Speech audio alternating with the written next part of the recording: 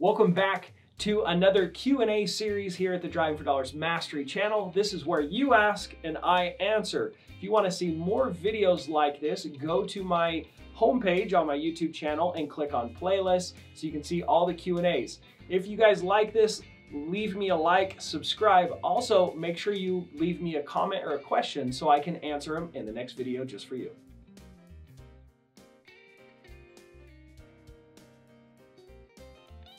Hey everybody, today's question, I love this question. I actually kind of get this one quite a bit. So I got this question from Jaski Chandler. Forgive me if I butchered your name, brother. But he said, how much is the assignment fee supposed to be?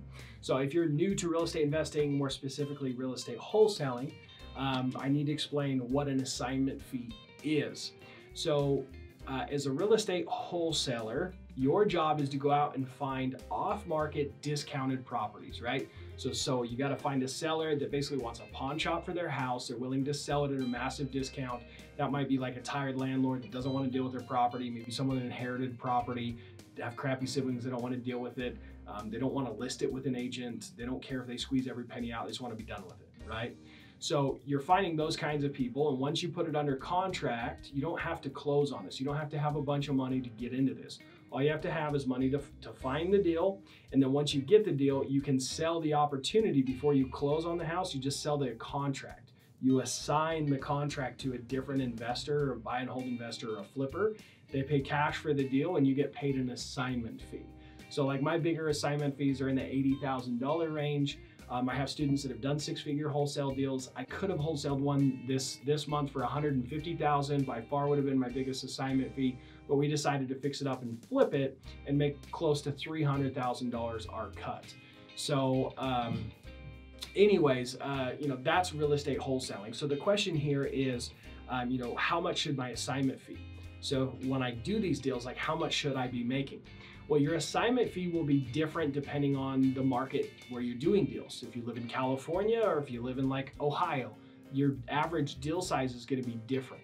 So the best way to calculate your average assignment fee, if you go to Google and just Google median house price and then the city where you're wanting to do wholesaling, you're going to find out what the median house price is, which is the average house price.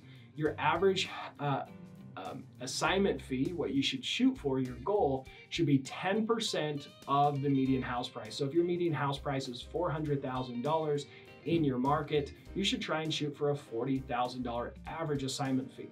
So what that means is you're going to have some deals that are much lower than $40,000. You're going to have some deals that are much higher than $40,000. What will really establish and determine your wholesale fee is about 3 or 4 things.